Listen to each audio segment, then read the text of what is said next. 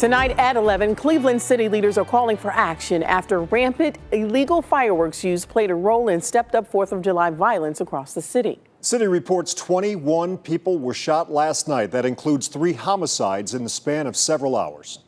Last night's events were absolutely shocking to me, as well as the residents of this community. Now, that violent holiday has city leaders reacting, wondering what could have been done to further reduce gun violence and the illegal fireworks use. News 5 investigator Joe Paganakis responded, taking residents' complaints to City Hall in search of some answers.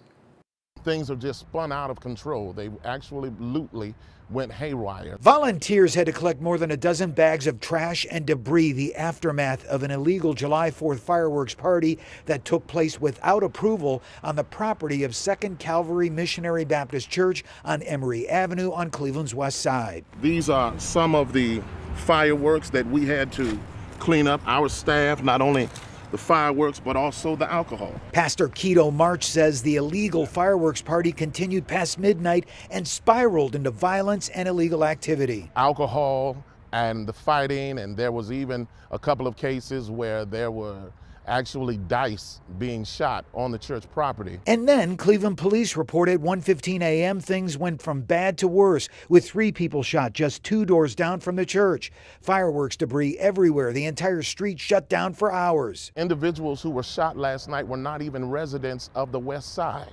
And so for me as a pastor, for me as a community leader, that's very disheartening for me. Fireworks are not legal in Cleveland. They continue not to be legal. Ward 11 Cleveland Councilman Brian Mooney believes the city didn't get the job done, with city 4th of July stats showing 21 people shot, 3 homicides, and 226 complaints to police for illegal fireworks.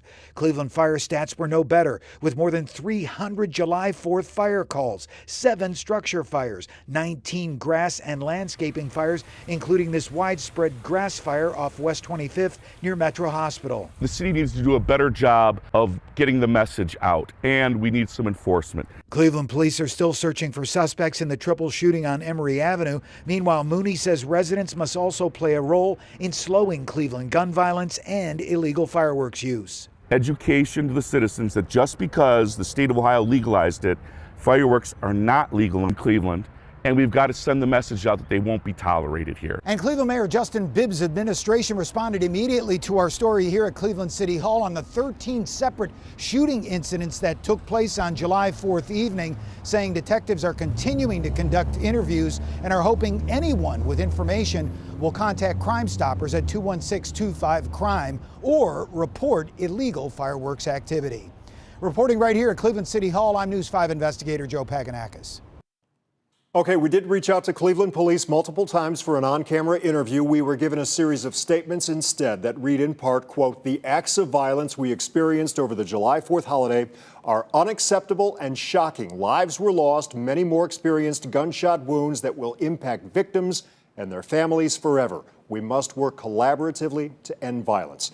Again, as Joe mentioned, Cleveland police are asking anyone with information on any of these shootings overnight to contact investigators. Anonymous information can be provided. Here's the number again, Crime Stoppers, 216-25-CRIME.